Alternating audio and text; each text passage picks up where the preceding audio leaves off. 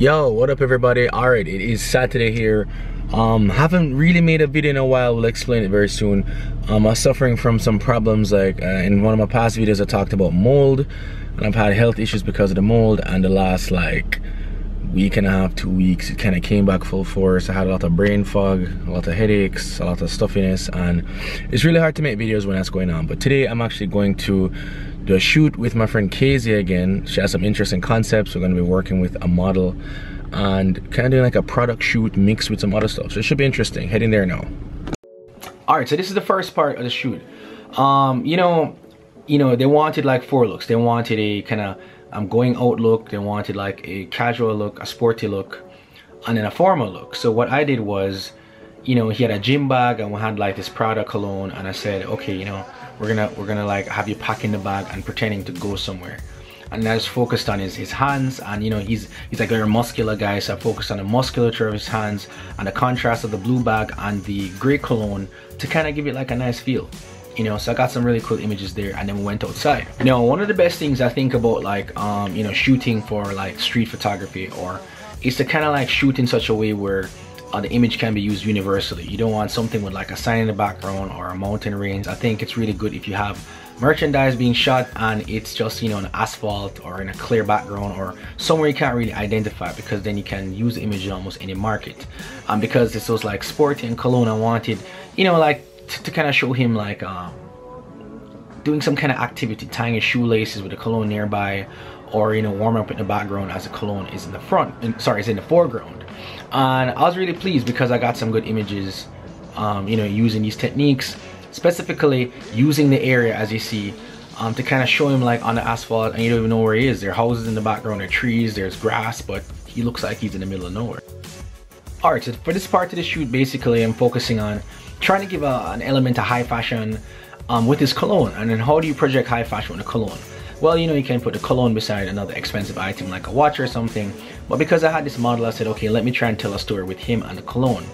So I made him wear this cardigan that I brought, because a cardigan is like a classic kind of sweater, and even if you just see the sleeve, it's nice and dark, it's luxurious just like the bottle, and it gives you a sense of luxury and elegance. And then the way the light was and the positioning of the image allowed me to really create something very interesting and unique with this Tom Ford bottle.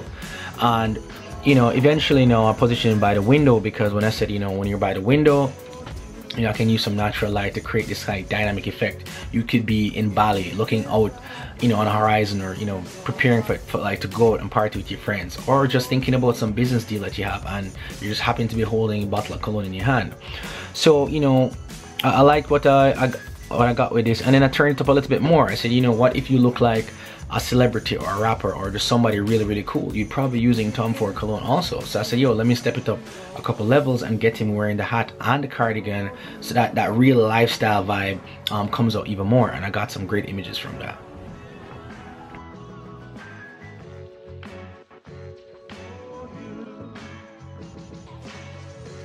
And then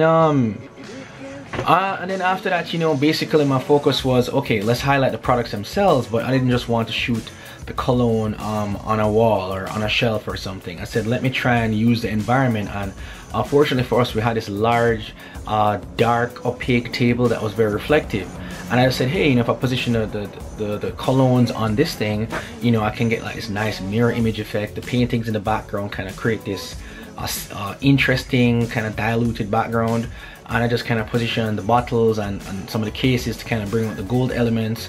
And I instructed the model to stand up with the reflectors, because I had a Godox umbrella. So when the flash hit the bottles, the light would also bounce off the reflector and kind of balance the light for the whole image. This also produced some incredibly interesting images, which I was quite proud of, because I kind of came up with that on the spot. And for the last look, which was the him going out, he's like, I'm going out. And I was like, okay, well, when you're going out, you're going to the bathroom, you check where you look, you want to make sure you look fresh, you want to make sure you smell fresh. So he's in the bathroom with his cologne bottle, and I'm shooting him and kind of instructing him like, yo, act like you're spraying yourself naturally, act like you're doing what you do when you go out.